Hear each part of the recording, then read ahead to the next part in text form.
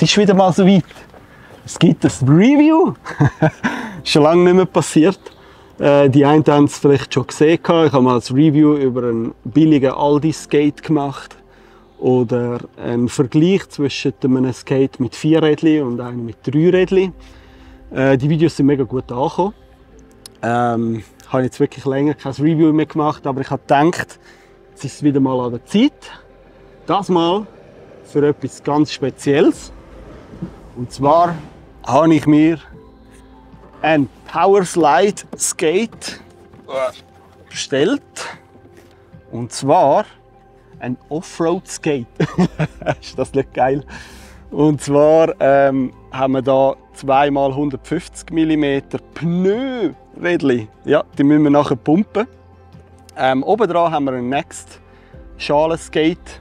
Den gibt es auch mit anderen Frames natürlich, aber da eben im Combo mit dem Offroad Skate. Ich habe euch gefragt, was ich alles testen soll. Das heisst, in diesen Testvideos mache ich die Tests für euch. Ja, damit würde ich sagen, legen wir doch gerade los. Eben schnell Pneu pumpen und dann gehen wir gerade zum ersten Test, nämlich kann man mit so einem auch einen asphaltierten Pumptrack fahren. Let's go! Nachdem ich die Pneu mit rund 90 PSI Druck gepumpt habe, habe ich ein paar Runden auf dem asphaltierten Pumptrack in Olten gemacht. Direkt aufgefallen ist mir, dass es im Vergleich zu herkömmlichen Wheels massiv mehr klebt.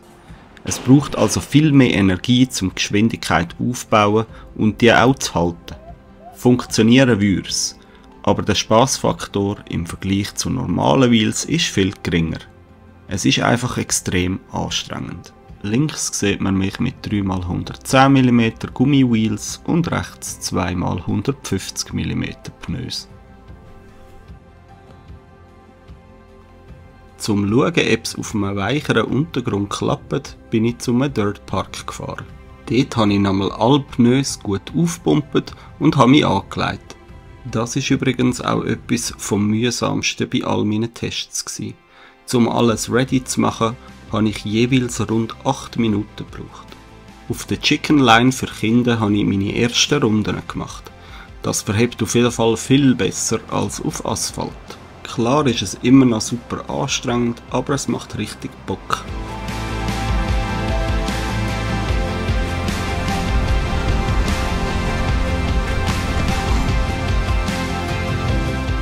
Ich habe dann noch ein bisschen die grösseren Jumps ausprobiert, da braucht es dann aber gerade nochmal massiv mehr Mut. Ich denke, wenn man das regelmäßig trainiert, ist noch viel mehr drin.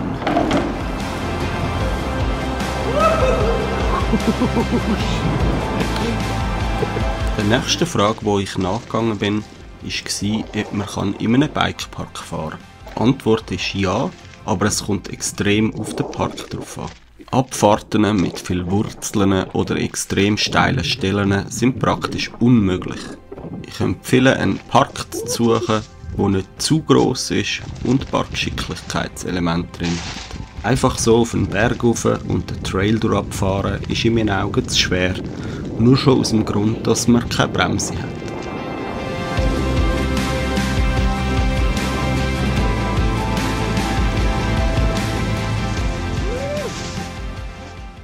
Zwei weitere Fragen waren, ob man damit grinden und Stegen fahren kann. Groove Grinds wie zum Beispiel 50-50 wären theoretisch möglich. Ich würde da aber eher ein Aggressive Inline Skate empfehlen, wo man dann auch eine Soulplate hat. Stegen fahren ist definitiv nicht zu empfehlen mit einem Offroad, der nur 2 Rädchen hat. Auf den ersten Blick sieht es noch machbar aus, aber wenn man dann in Slow-Mo schaut, sieht man, wo die Probleme liegen.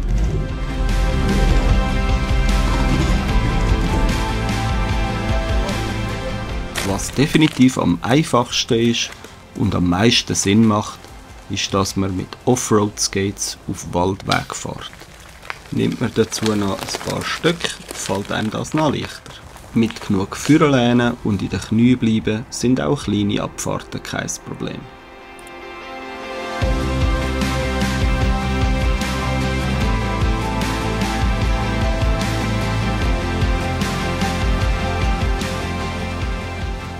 Für ein bisschen mehr Abwechslung kann man auch gut ein paar Übungen im Vita-Parcours machen.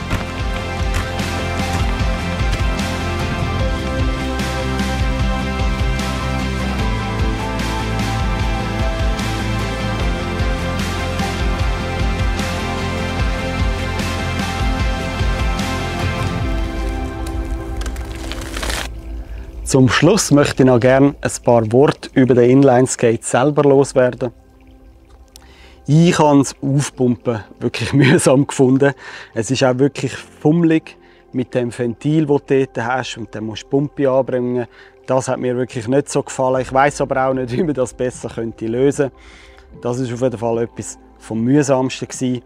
Auch nicht so cool habe ich den Liner gefunden. Das ist aber mein eigenes Ding. Ich habe einen breiten Fuß und wirklich immer wieder Probleme mit Liners. Den Innenschuh, der Originale, kann man in den Backofen tun, kann ihn auch Hitze formen. So. Hat bei mir leider wirklich gar nicht funktioniert, so wie ich es gerne hätte. Und dann habe ich am Schluss einen Rollerblade Liner rein, der viel dünner ist, und mit dem hat es richtig Spass gemacht. Ich konnte auch viel länger dann fahren, ohne dass mir die Füße wehtun. Ansonsten eben wirklich ein mega lässiger Skate, wenn man so etwas möchte machen. Jetzt, wenn du sagst, du willst einfach ein bisschen im Wald rumfahren, so wie wir es im Schluss des Videos gesehen haben, vielleicht mit Stöcken auf Ausdauer üben oder trainieren halt so, dann lohnt sich der Skate auf jeden Fall mit 2x150 mm. Wenn du jetzt aber eher sagst, okay, du möchtest lieber auch mal in einen Dirtpark oder in einen Bikepark ein bisschen Tricks üben, ein bisschen enge Turns zu machen, wenn du ja, so ein bisschen kreativer möchtest fahren, dann würde ich dir wirklich empfehlen, das nächste Modell zu nehmen mit dem Frame, das 3x150 mm hat. Du bist einfach wirklich noch einiges wendiger damit. Genau, das wäre so abschliessend meine Empfehlung. Ich hoffe, das Video hat dir gefallen. Du darfst gerne ein Like da lassen, darfst gerne meinen Kanal abonnieren, darfst gerne einen Kommentar schreiben natürlich, über das freue ich mich immer. Vielleicht auch mit einem anderen Skate, wo du gerne in einem Review würdest sehen. Alright, danke vielmals fürs Schauen und gute Woche. Peace out.